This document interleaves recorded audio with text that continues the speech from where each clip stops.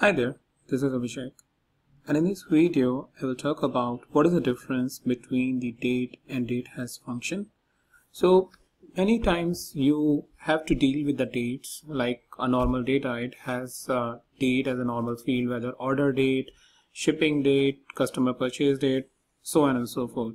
And many times we struggle with date format because QlikView shows some sort of weird behavior when you are trying to display dates, doing some sort of calculations or some sort of operations on dates, and it is not producing the output as per your expected format.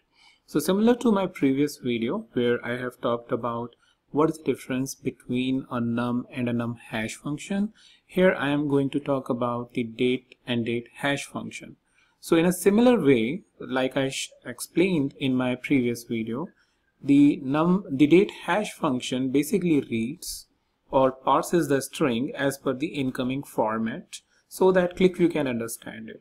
Now QlikView usually it has an intelligent engine where it understands what the date field is and how the date format is, but sometimes it is not that much efficient or capable if, let's say, your string is in a very complex format, which sometimes even as a human eye, even you struggle it to read and understand it very quickly, and you take a couple of minutes to really understand the pattern. Oh, that's how that the data or the date field is basically producing the output for us.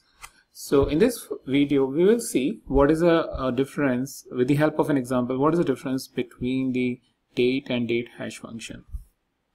And let's go ahead and create it, because much of a theory is not required and quick action will clear all of these things. So text objects, let's create it. And first of all, let's take the date hash function. So for example, let's say your date is coming in a format which is we need to provide a text and then the format. So date is basically, let's say 2011 and 05 and 22.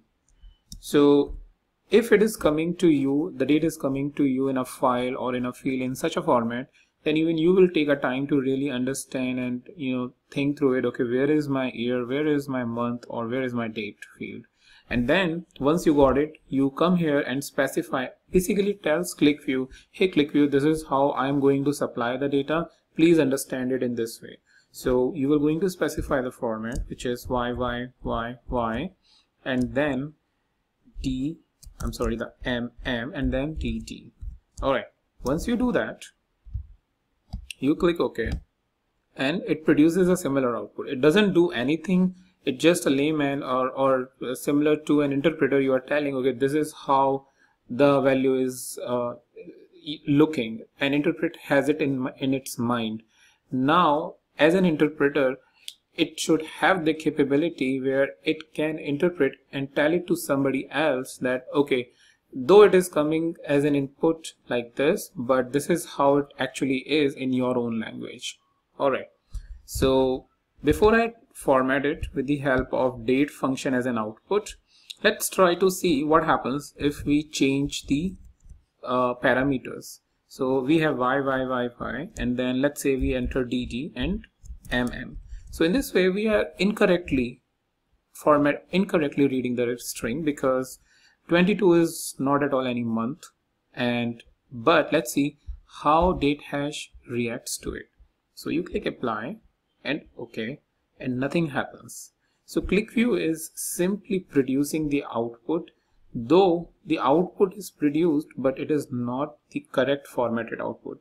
Then how will you know that it is not a correct formatted output? Well, you will know when you will actually try to display it for the end user. So we will take the output of this string with the help of the date function. So what we can do is we can go into the properties and we will go specify date, and within date we are giving a parameter. Okay, this is how your date is coming and this is the format, and let's give the output in the format of, let's say, mm/dd/YYYY. Alright, and let's see what the output comes. Apply and OK.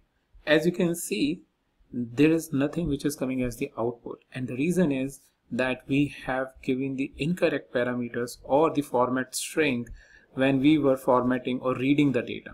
So if we go back and try to see y, dd, and now try to change it to change it to dt, and now click it apply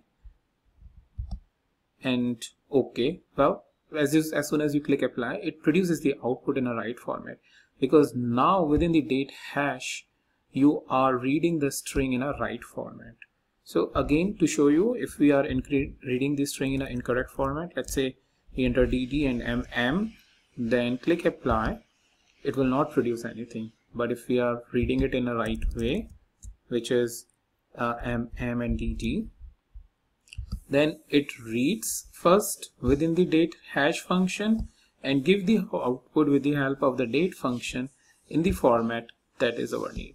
So that's the basic difference and the requirement, that you correctly read first for the QlikView so that it can understand with the help of the date hash function, and then based on the need of your end users about how they want to see the data, see the dates, you need to format it with the help of the date function. So that's the key difference between the date and date hash function, and the way you can really use and interpret it when you are working with the dates, doing any operations on that.